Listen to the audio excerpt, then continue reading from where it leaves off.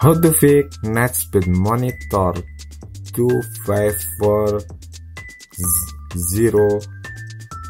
Sebelum lanjut, jangan lupa subscribe untuk mensupport channel ini dan memberikan hiburan dan manfaat kepada banyak orang, dan loncengnya juga. Saya hitung 5, 4, 3, 2, 1. Terima kasih. Startup operating system not support Windows XP, Windows Server, Windows Vista, or Windows 7. Netspeed error. How to fix? Follow me.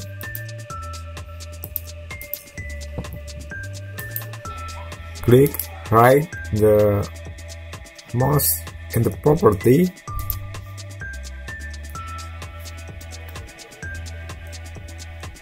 Compatibility. Run program compatibility mode.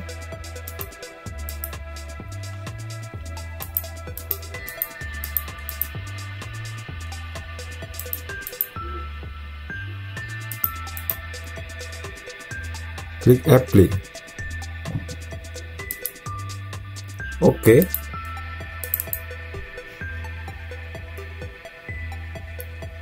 Open your netspeed monitor. The startup wizard will install netspeed monitor on your computer. Click next or continue on the cancel to exit on the setup wizard. Click next. Next. I accept the term in the license agreement. Click next. Click next. Install. Click yes. Finish. Do you need netspeed monitor terbang under your taskbar? Yes. English. Huawei mobile connection network tab. Click save.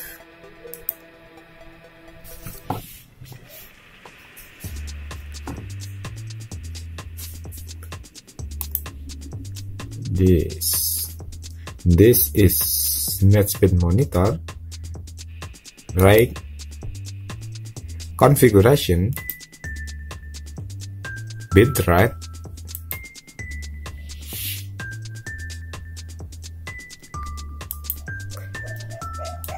precision. Click apply. Okay. Test in the connection.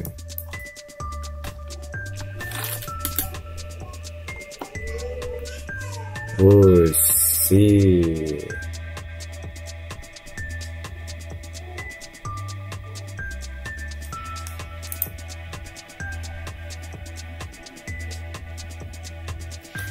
Okay, thanks for watching. Don't forget to like, share, and comment. See you.